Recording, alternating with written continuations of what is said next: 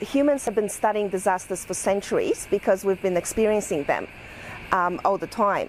So we used to think of disasters as an act of God, and then we started seeing disasters as an unstoppable force of nature. Our latest understanding of disasters is that they are really consequences of human decisions.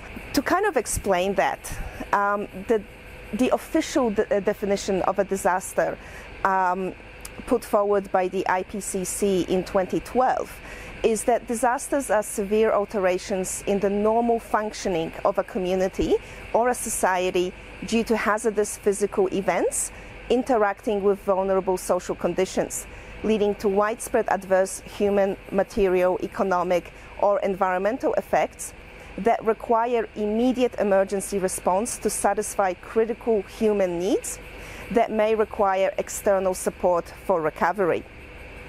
So that definition kind of shows you a couple of things. It's very human-centric. So it's all about humans and how disasters affect us.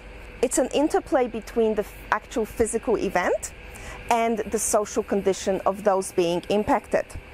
And disasters are about loss. So there has to be some significant negative impact, whether that's in terms of human life, whether that's economic or environmental. And it highlights that an event reaches the definition of a disaster when the coping capacity of those affected is exceeded.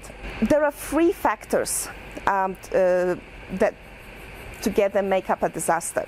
One is the natural hazard itself. So you can have a flood, a bushfire, a cyclone. And we used to think that the more intense the cyclone, the more severe the bushfire, the bigger amount of damage. But that's not the whole truth.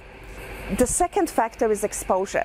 So exposure is where we as a society place our cities, where we place ourselves, where we place our infrastructure, and the things that we value. And the third one is vulnerability. So that is that social and economic condition of those being impacted. Imagine an earthquake. There's a big earthquake.